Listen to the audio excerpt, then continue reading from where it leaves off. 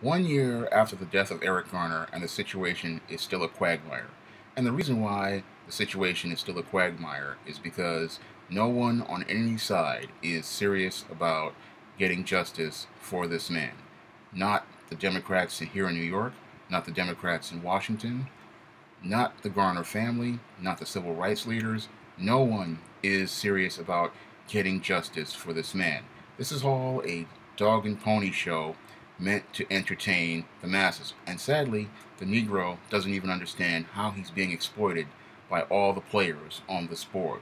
Now, the first person that's really exploiting this situation really are the Garner family. Before Eric Garner was killed, you had Eric Garner's wife who admitted that this man is a bum, but now they want to get justice for the man that they called a bum. This is just, it shows the hypocrisy here, regarding their views about Eric Garner. And then we have, these same people making Eric Garner out to be some sort of hero and sort of good guy, but then they call him a bum a year ago. That's what shows how disingenuous they are. The second person who is, really disingenuous is your Democratic Mayor Bill de Blasio.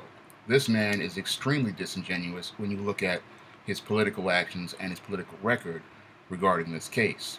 Now, here is the Bill de Blasio who had an opportunity, to really ease racial tensions here in New York.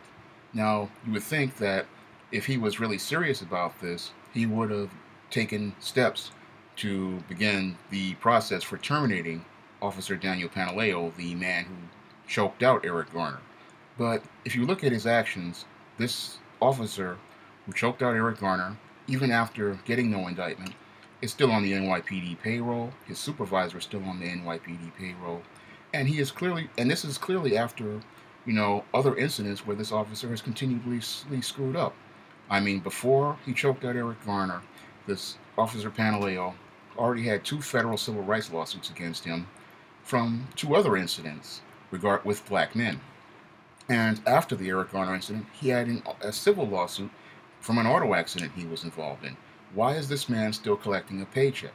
And, what really makes it really hit Bill de Blasio appear super disingenuous is that, you compare his actions a year later compared to those of other cities like Ferguson, where Officer Darren Wilson resigned, McKinney, Texas, where after the black girl was attacked, that officer resigned, and in North Carolina, where the officer who murdered the black man was fired.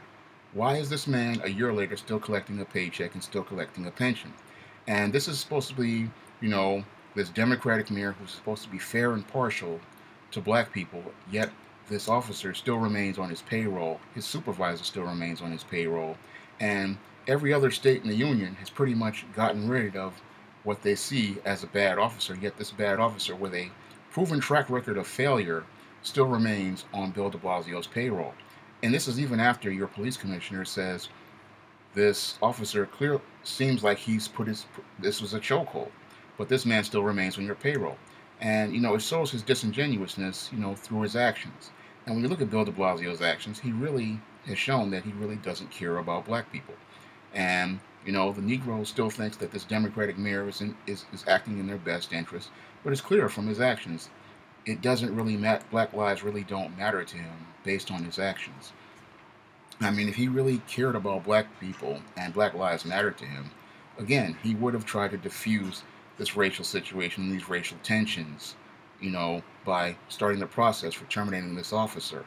And I believe, that if he had began that process, Officer Rafael Ramos and Wenjin Liu might still be alive today, because his indifference and inaction, put the whole department at risk and put the city at risk, and his continuing indifference, has continued to let this whole Eric Garner situation escalate into a quagmire. Because, I contrast his actions to those of Rudy Giuliani's actions when Abner Louimo was violated by Officer Justin Volpe. The first thing Rudy Giuliani did was terminate Officer Justin Volpe and remove him from the force so that the individual wouldn't further tarnish the department and further escalate the racial tensions. And when he did that, that allowed the Department of Justice to step in. But with Bill de Blasio and his ineffectiveness, he's sitting there, playing hot pot potato and saying that, I'm waiting for the Department of Justice to do something before I start taking action. It clearly shows, a pattern of backwards behavior regarding him. I mean, and the whole thing is that the Negro is sitting there thinking that, everybody's hedging their bets on the Department of Justice.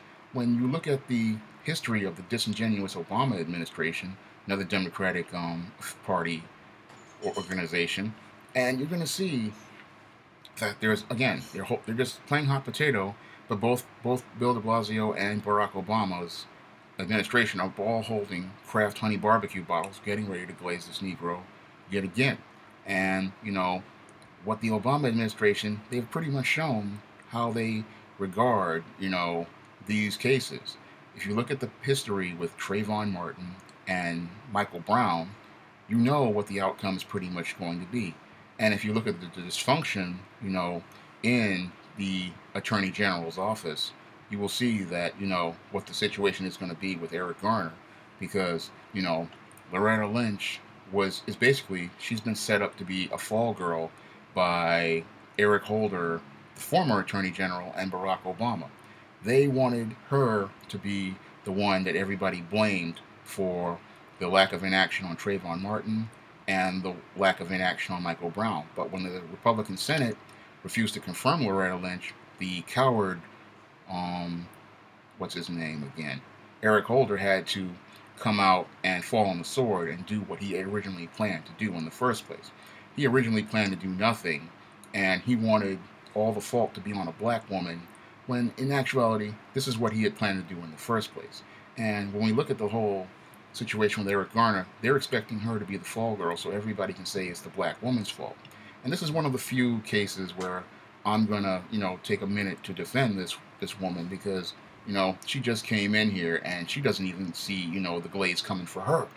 They're getting ready to hand her the honey barbecue bottle to glaze the Negro, and they're getting ready to, glaze her. But this is how the Democratic Party has operated, regarding the Negro and this whole Eric Garner situation, the Trayvon Martin situation, and the Michael Brown situation.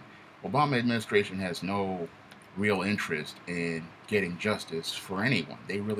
For them, they're following the same line as their DNC slave masters regarding these cases. And they don't see, any consequences for these actions. I mean, did any black people go out and hold Barack Obama accountable for the last 7-8 years? No, they didn't. So they feel that, we got away with not doing anything about George Zimmerman and Darren Wilson. So this guy may also get a pass as well. And the whole thing is that to make it extra grimy and extra ratchet, he's going to put it all on the black woman and make her the fall girl. And this is what's that's what makes this whole situation a quagmire. Everybody's just playing hot potato with it, and nobody in this Democratic Party really wants to do anything. And the third group that really don't want to, do anything in this situation are your civil rights leaders. These guys are also disingenuous. If you look at your Al Sharptons, your NAACPs, the leaders of this Black Lives Matter farcical movement, none of these people want anything. In actuality, these people sit there and they talk about this concept of justice, but they don't set any concrete goals overall. I mean, you look at them and you compare them to the people in the civil rights movement, and they had goals, they had an agenda, they had a platform.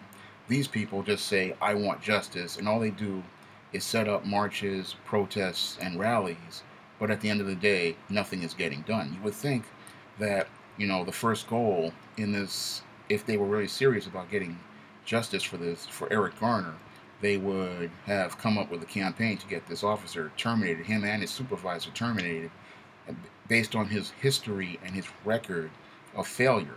You would think that would be, something you would be trying to discuss with this Democratic mayor, Bill de Blasio, who you say that you're good friends with.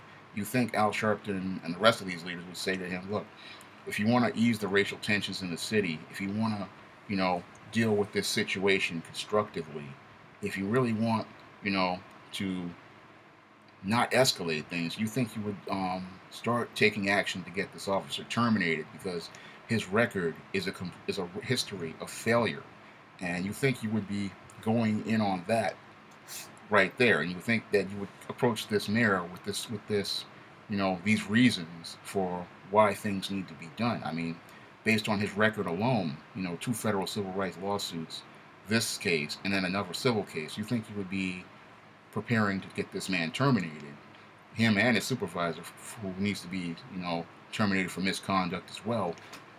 You think this would be your plan, but no, they just come here with this open, broad scoped idea of justice. And the whole idea of justice, is so that they don't have to set goals. They don't have to set a platform. They don't have to set an agenda. And the reason why they don't want to set an agenda is because they don't want to be accountable for anything.